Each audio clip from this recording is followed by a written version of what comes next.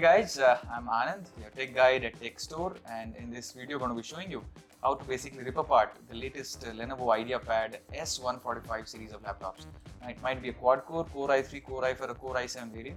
The procedure will apply for all these models. These are basically the successors to the 330S series of Lenovo laptops, and we have it here hands-on with us. So before buying this particular laptop, you need to know what exactly the hardware is inside.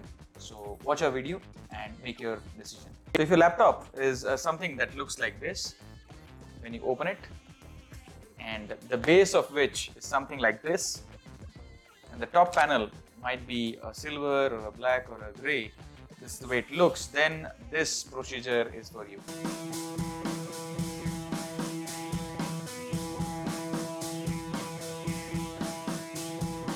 First thing first, you need to flip the laptop and keep it in this position. Take a star screwdriver and you have to open all the visible screws that are there. We'll start with the hinges screw here.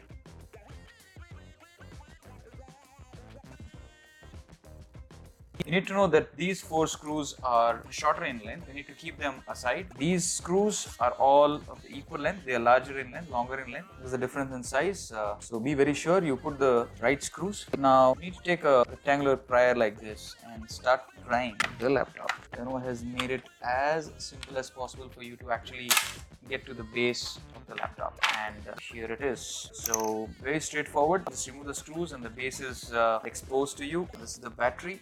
This is the hard drive area, memory, and the Wi-Fi area, and the m.2 SSD area. You can put a m.2 NVMe SSD also. So let's start by first removing the battery here. You can just remove the battery by removing this notch over here. You're good to go. Now for people who want to replace the battery, they have to remove few screws. 1, 2, 3 screws, and the battery will be off. The battery is basically a 4670 mAh battery, that is a 35 watt-hour battery, and the rating is 7.5 volts. So if you want to replace the battery, you need to have a similar battery. The battery model name is L16M2 PB2. So if you want to replace the battery, this is the battery that you need to get from the market. Now coming to the hard drive area, it's connected to this particular SATA connector. It's glued completely. Just need to remove this particular data strip. Then you need to remove these 2 screws over here for the hard drive to be in your hand. Very gently just remove all the gluing that is there and remove the hard drive.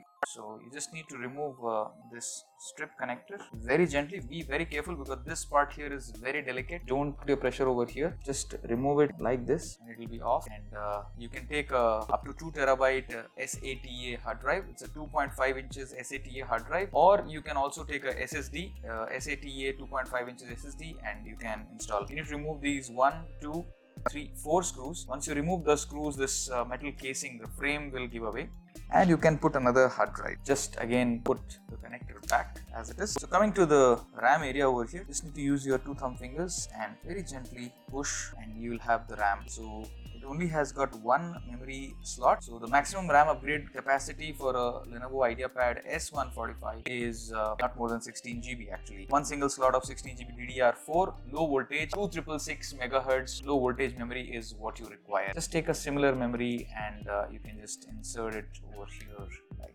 this. For the m.2 SSD, you can buy a NVMe SSD or a normal 2280 SSD. So we right now have a m.2 Western Digital. This is a 240 GB SSD that we are putting into this particular laptop. It's a normal SSD m.2 2280. Just take the SSD and insert it like this. And one thing that you have to do is you to have a screw like this which does not come along with the SSD. You just need to put it like this. It's a little bit of a design issue here, holding on to the fan here. So this is a little design issue that Lenovo has integrated. We need to live with it now because the SSD does not go below the fan. Let us put the things back. Be very sure where these 2 go inside. These 2 notches in which cavities where these notches have to go. So be very careful while you are putting it. Otherwise you might just damage the connector itself. So it goes there, and then you put the hard drive screws.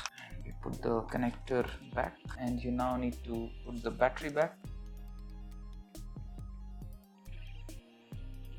The this is the CMOS cell. Say 5-6 years from the point of time you have taken the laptop, if your time and date is not right and you're getting a lot of errors, then you need to replace this. Just need to remove this CMOS cell over here. There's a connector, and you need to take a CRV32 battery inside and just remove it and replace it.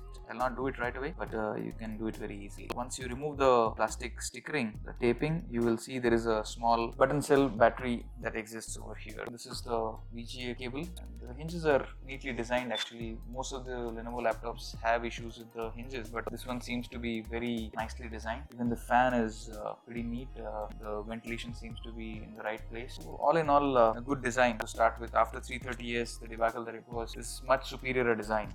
Even the body is metallic, so looks good actually. This is the Wi-Fi chip here. Just remove this one screw over here, and you can replace the Wi-Fi chip. This is the Wi-Fi chip that you need to procure if your Wi-Fi has gone bad. These are the speakers here, 1 and 2 speakers. This speaker wire gets connected up to over here. Just remove this wire over here and remove the speaker. Very simple and straightforward if you want to replace the speaker. So let us now put the base back and see how it goes. Let's start with the small screws. Inch screws. So in this video, we've shown you basically how to remove the base, which is very straightforward, which Lenovo has surprisingly done for this particular model. And you can replace your hard drive with a SSD, put a m.2 SSD, increase the memory up to 16 GB DDR4, remove the CMOS cell. If you're maybe 4-5 years from today that you're watching the video, you can replace the battery, which you'll have to eventually after 2 years. So all in all, before buying this laptop, this is the video that you should look at, without which you'll not be able to make a buying decision. So on a very good laptop. In the further videos, we'll also have a review done of how the usage of this laptop is after almost 1 month of usage. So all the parts and components listed here are available on our website, techstore.co.in. Thank you so much for watching, guys. Do let us know your suggestions and comments, and do not forget to subscribe to us.